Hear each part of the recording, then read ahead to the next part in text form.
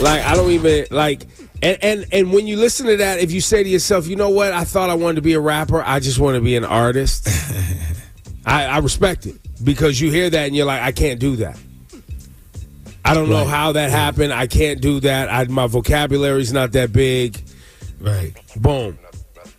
I'm just, you know what, I'm going to just do a little song. I'm going to kind of sing instead. Let me just go ahead and sing and auto-tune this out, baby.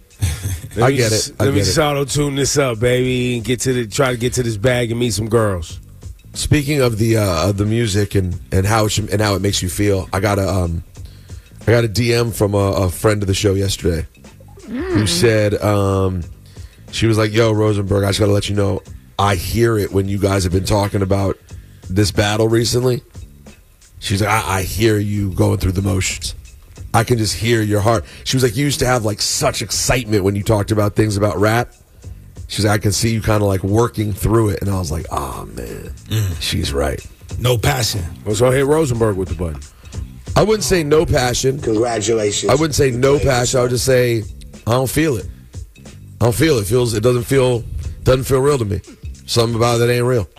Well, the lack of realness, like, you think this is all a work, is what you think? Or you're just like, it's based in nothing? Like, what are you guys competing for? What's the actual competition for? All of it. That part, I don't believe what it's. I mean, listen, I believe Kendrick has some real things he feels about Drake and wanted to get them off. And I think that Drake probably has some real feelings around. I believe there are real feelings there. Mm-hmm. But there's something about the whole delivery of it all and the way that we're consuming it and the everyday social media of it and the amount of voices weighing in. When you think about the players involved, that the whole thing is just like, it makes me want to puke. Yeah, it's just that. You feel me, right? 100%. I mean, it was exciting when you heard Kendrick jump in, but the first person out of the gate after that apologized in 2 days. Yeah, that wasn't great. I guess in retrospect, that's also not a great start for the battle. That's not a great followed by Drake jumping in and sampling DJ Academics. Like, everything about it is kind of like taking Academics is hip hop now. What you talking about? This is great. What are you talking about? Academics is where hip hop's at. You know what I'm saying? Hip hop hasn't been this excited in a minute, bro. That's a quote.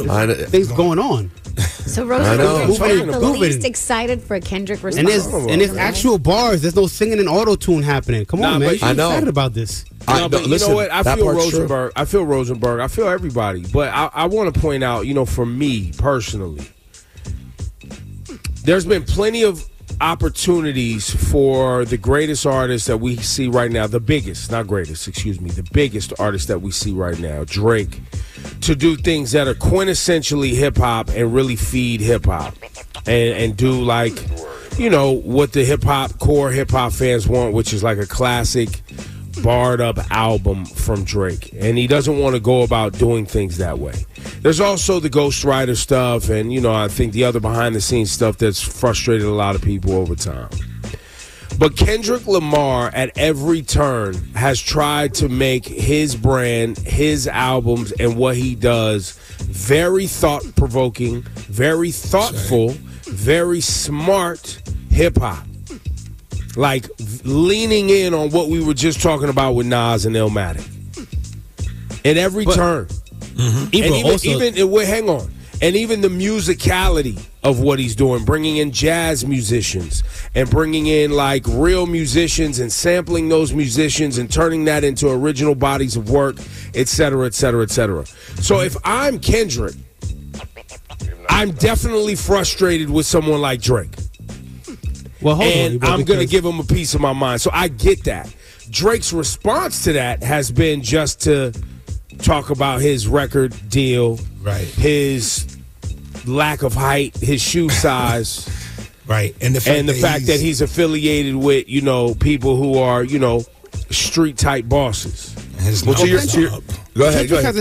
Kendrick hasn't said all of that. That's number one, because the way he came back on First Person Shooter was really just bragging rap also. Well, no, I'm saying what he feels inside. The reason he has an issue with Drake and what Drake represents. So we think. Well, maybe, but we don't know. Yeah, so we think, because he hasn't expressed it. And to be honest, Drake people that listen to Drake don't want that from Drake because Drake's For All the Dogs. The second part was that.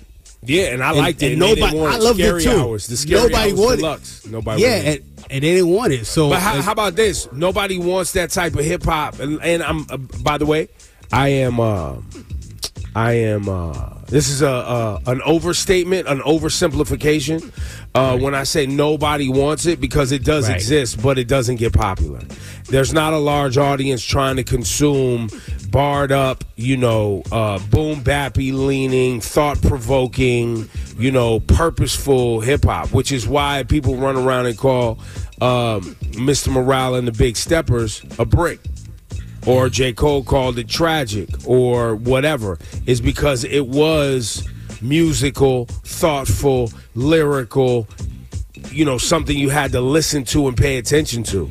And so if you're mad at the state of hip-hop at any point, you just got to understand that hip-hop got so big and so popular that the type of hip-hop that gets put out is stuff that can reach, and I'm using air quotes here, the masses. And, we could be mad at the people making it, or we could be mad at ourselves who claim to love hip-hop but don't run out and consume it the way it should be consumed, so that more people want to make the stuff that's thought-provoking. So hit us all with the button. Congratulations. You played yourself. None of this really had anything to do with Kendrick. No. Honestly, I liked what Kendrick even said. And Kendrick's probably going to play this out the way an old school thing would play out. He probably won't do anything until it's time for his album or until something makes sense, and then he'll drop. It's kind of all the accoutrement around it that makes me feel all the AI crap, not knowing if it's real or not. I know, Laura. It's the AI. It's the commentary on social media, bro. Like literally every time you open up your account, you'll get fed like TikTok think pieces from 19-year-olds breaking down stuff with no context of hip hop whatsoever. They only have context of like Drake and Kendrick and this world. There's no real historical anything. Like the only place where to me there's a tolerable conversation about this is here. Well, you're biased because those 19-year-olds on TikTok, they have something to say, and they deserve a voice, and everyone deserves to contribute. Everyone deserves a voice. Everyone deserves a trophy. Thank you, social media. Everyone should be able to weigh in. Rosenberg, you were that 19-year-old once, except and guess what? And you know what? I'm glad you're saying that. Shut his bum ass up. You're college radio for a second. Exactly. And so just to be clear, because there are people listening going, yeah, but I remember when you got here, and I felt like, and you're absolutely right. There are people who felt that way. Just so you know, though, even at 27 when I got here, 27. I was on like my fourth radio job, had played in empty rooms, had done all of the requisite work to hopefully earn a chance to get to prove myself to my peers. There is no proving yourself to your peers.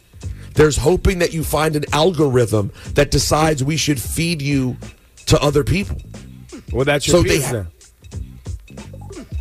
Your peers are just other idiots? That's right. And the algorithm. You played. And the algorithm, it's great. So yeah, so it's not even addition. Al Gore's rhythm is your peer. Al Gore's rhythm. I never heard that. Did you just make that up? No, I've said it before. Nobody cared the last few. Did you? But honestly, you should be proud of it. Is that a you thing? You came up with Al Gore rhythm? I have no idea. I really don't know where I got it from. Well, it's pretty good because if he reportedly invented the internet, it's Al Gore's rhythm. By the way, I'm just trying to distract from the real news of last night, which was that Israel fired missiles at Iran, and it sent me into a place of. I haven't been unhinged like that. I feel bad. Natalie, were you pacing in your apartment? Yes, and Natalie walked in and she didn't know yet. And when she saw me, I was like, "Hey," and she gave me like a happy. She gave me like a happy kiss hello. I was like, "You didn't check your text?" She was like, "I just went right into." I'm not gonna lie to you guys. Netanyahu sending missiles. I was, bruh. He wants us to die. No. He wants world war. This is it. Let's pack it up. I was not in a great place, guys. I woke up and the world was still here, so I guess I feel a little bit better. But these things play out over a long period of time, generally speaking. So, but can I just head on a swivel? So I'm keeping my head on a swivel, and I know we don't have a half hour here to go start 20 years ago. So I just want to start on April 1st, okay? The congratulations just on April 1st. I'm not even going to talk about the horrible atrocities in Gaza. I'm going to start right now. April 1st, Israel hits, whether intentionally or unintentionally, hits an Iranian embassy in Damascus, okay? 10 days later. Did anybody ever say it was unintentional? I don't know. I'm just not pretending to know any more about it. I don't want to. Or it was targeted, maybe. I don't know. They take out an embassy in Damascus of Iran. 10 days later, Iran goes, all right, well, we can't let that stand. So after Ramadan ends, Iran, who, by the way, we don't want problems with. And when I say we, I mean the U.S., everyone on this show, everybody listening, don't want problems with. Nope. They say, we're going to respond. The respond they come with is very deliberate and telegraphed and basically completely ineffective. Everything gets taken out. And also it should be noted that it was a response that was kind of like, look, we have to respond, which is why we're letting everyone see what's happening. And we don't want this to go any further either. Right, but we have to respond because you did something, and so now we have to. So we're letting you know. But I'm not trying to paint Iran as a good guy. I'm just explaining, though, they were not trying to go to war in that moment. It was a, hey, let's respond. Nothing really happens. One, unfortunately, child was severely injured. That was literally it. Like, there was no other casualties.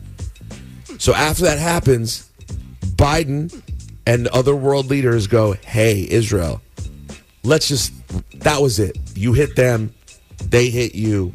Nothing really happened.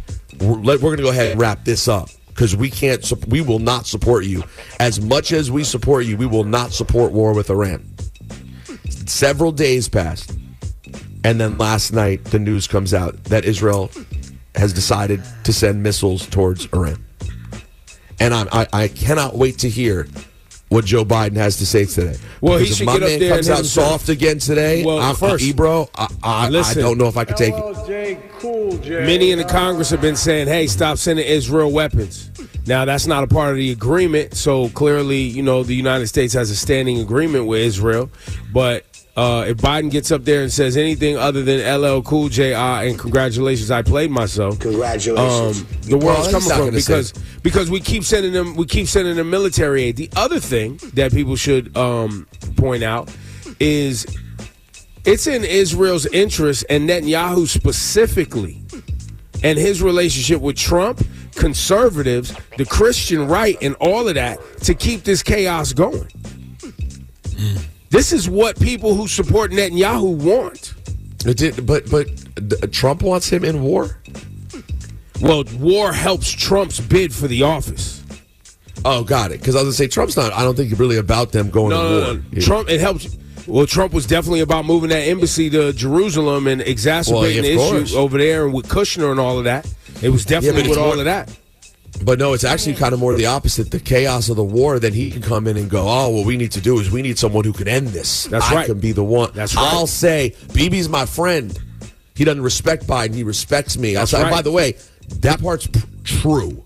Yes. Because I'll tell you one thing Netanyahu doesn't do is respect Biden. He is literally sunning you on a public stage.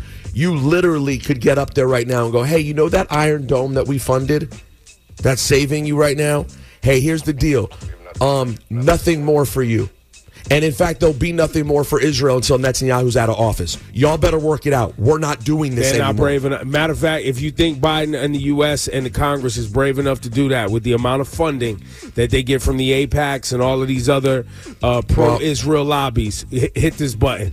Congratulations. I just don't. I don't understand it. Money or not? So is going to be worth world war? I mean, these are the kind of conversations we're talking about, step by step here. So hit us all with the button. I don't know who to hit with the button. Everybody. Congratulations.